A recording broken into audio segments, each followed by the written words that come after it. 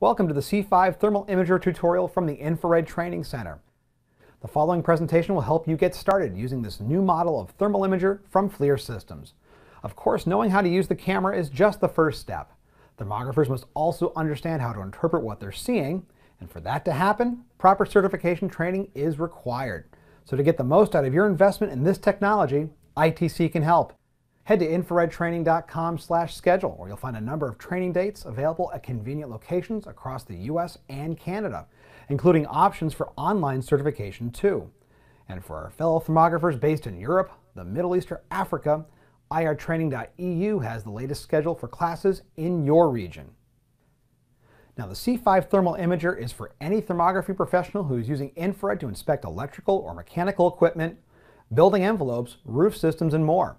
It's easy to operate and is mostly touchscreen driven using the display here on the back. Now, as for the hardware, the imager itself is a 160 by 120 focal plane array and comes standard with a wide-angle lens.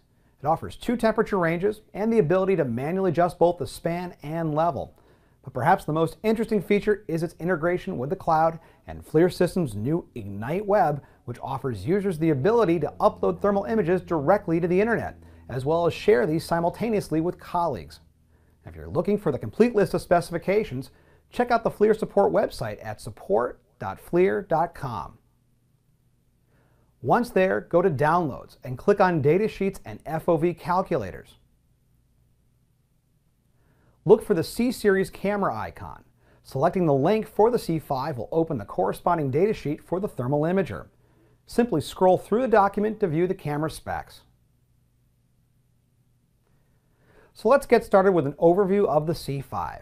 And before we set the camera up, I want to first point out the swipe down menu. With the thermal imager turned on, simply swiping down here on the display will open up a hidden menu with a number of options. From here, you can turn Wi-Fi on and off by simply tapping the icon. If supported by your mobile phone, you can share the phone's internet connection with the camera via Bluetooth.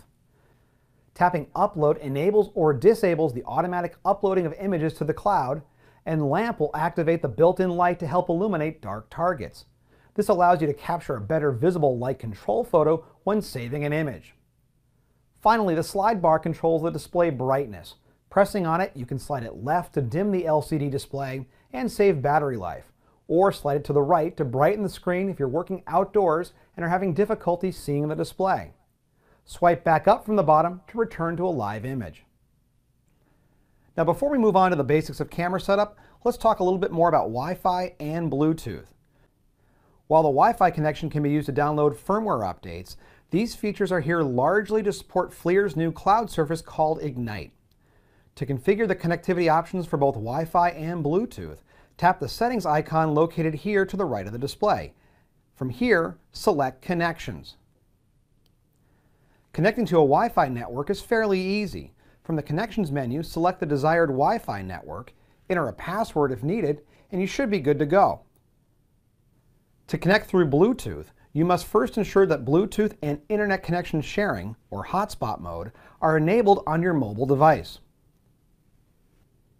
From the Connections menu on the camera, enable Bluetooth to search for available devices. If Bluetooth is enabled on your mobile device, it will appear in the list on the thermal imager. Select the device to pair, and then allow the connection from the mobile device. Once connected either via Wi-Fi or Bluetooth, you can pair the camera to your Ignite account. From the Accounts menu on the camera, select Pair. Now go to the website shown on the camera screen and enter the code. Either log into your account or create a new account to complete the process. Once paired, you can upload images directly from the camera. From the gallery view on your thermal imager, you can choose to manually upload directories or specific images to the Ignite library.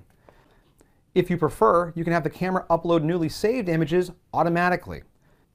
To enable this feature, select Settings, Save Options, and Storage. Select Auto Upload and switch this on. This feature will ensure that your images are backed up automatically as you save, as long as you have an internet connection. When you log into the Ignite website, you'll see all the previously uploaded images and directories. You can choose to download an entire directory, or from the folder you can select specific images to download. Once downloaded, right-click on the zip file and extract all to the new folder. Since these are radiometric images, you can use the FLIR software, like Thermal Studio, to view the images, analyze them, and create a new inspection report. For now, let's get back to the basics of setting up your thermal imager. Having the correct date and time entered into your camera is important for proper documentation and record keeping. You'll also want to be sure that you're using the right temperature and distance units. To set the date and time, tap the settings icon to the right of the display. From here, select Device Settings,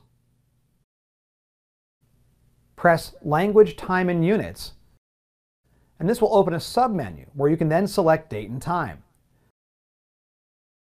Pick the date and time field and adjust these values by simply sliding your finger up and down over the numbers. With the correct time set, press the checkmark icon to lock in your setting. Use the same process to adjust the date, being sure to press the checkmark icon when you're done. It's here in the Date and Time submenu that you can also adjust the date and time format and select your time zone. As for temperature and distance units, these can be adjusted as well. Back out to the Language, Time, and Units submenu by pressing the back arrow located in the upper left corner of the display.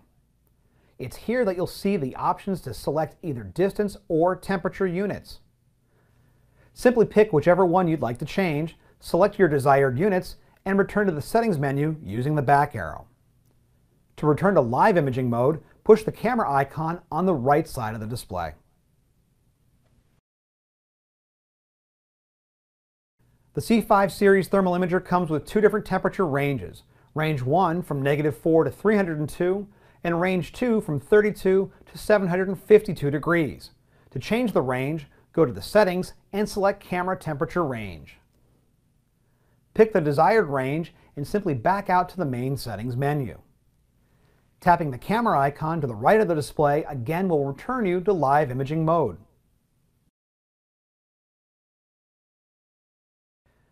The C5 thermal imager is a fixed focus camera, so adjusting focus isn't necessary.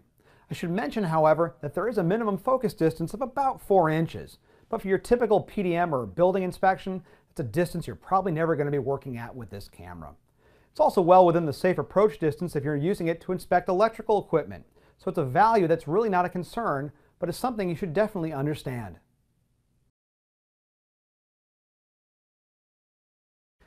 You'll find that most of the controls of your C5 thermal imager can be accessed from the main menu. To open, tap the menu button indicated here by the 3 dots in the lower right corner of the display. This is where you can change your image mode, select a measurement tool, change the color palette, or adjust the temperature scale. Tap Image Mode to switch between the 4 different viewing options. These include Thermal MSX, Thermal, Digital Camera, and Picture-in-Picture. Thermal MSX, which stands for Multispectral Dynamic Imaging, combines both the thermal and digital cameras to create a blended image that better shows physical details of an object while displaying things such as equipment labels or breaker numbers, something that a thermal imager alone is not able to see. And that's what thermal only mode is all about. It only shows the infrared camera feed as another option. The digital camera provides you with a visible light perspective, while Picture-in-Picture displays a thermal image in the center surrounded by a visible light border. Now, most of you will probably work in Thermal MSX, so we'll just leave it there for now. To return to the main menu, click the arrow in the upper right corner of the display. The measurement option offers 3 different temperature measurement tools, including a center spot tool, a hotspot box which provides the maximum temperature inside the display box, and a cold temperature box with the minimum temperature value. Simply touch or toggle the icon for whichever tool you want. Multiple tools can be used at once, and sizes of both the hot and cold spot boxes can also be adjusted. For now, let's select the center spot value.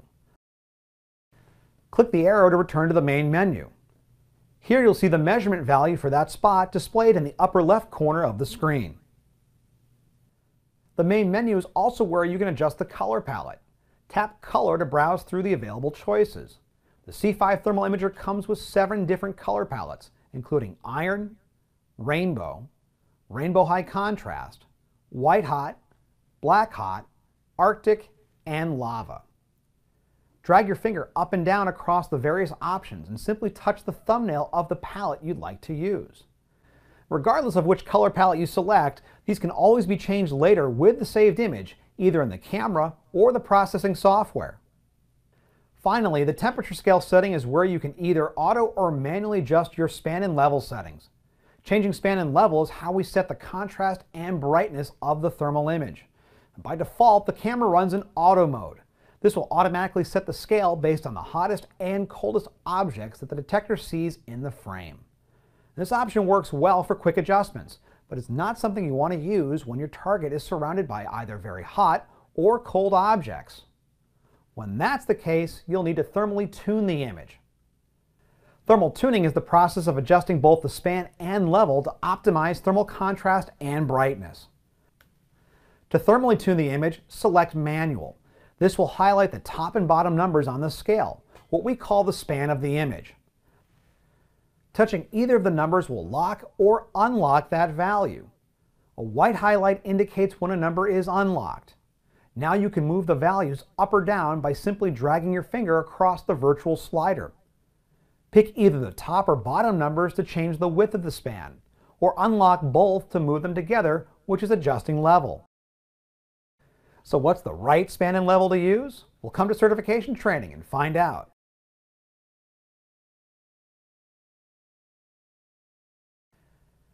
Moving on from the main menu, let's return to the settings for a moment and talk about measurement parameters. Now, if you're using a measurement tool, you'll also need to make adjustments to these values. Measurement parameters include emissivity, reflected temperature, relative humidity, air temperature, and atmospheric distance. All 5 affect the accuracy of your measurements, especially emissivity and reflected temperature. As such, these values must be set correctly. To know which numbers you should use requires a Level 1 IR certification training at a minimum.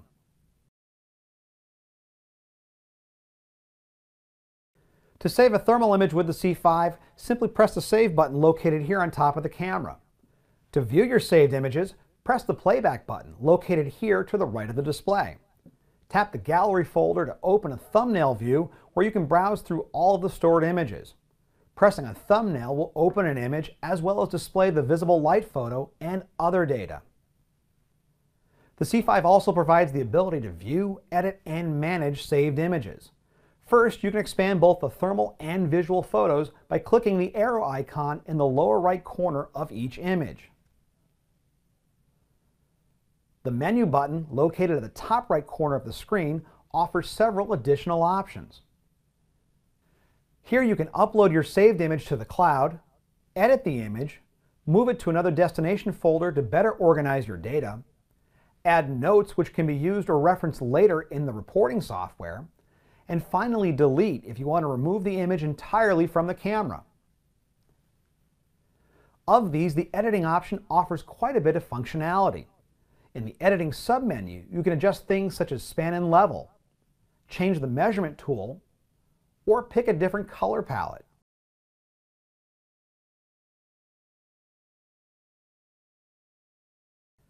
Now that we've covered the basics, what's next? Well, if you haven't done so already, it's time to get certified. For those of you in the US and Canada, head to infraredtraining.com/schedule to browse upcoming training dates and locations, including options for online certification too.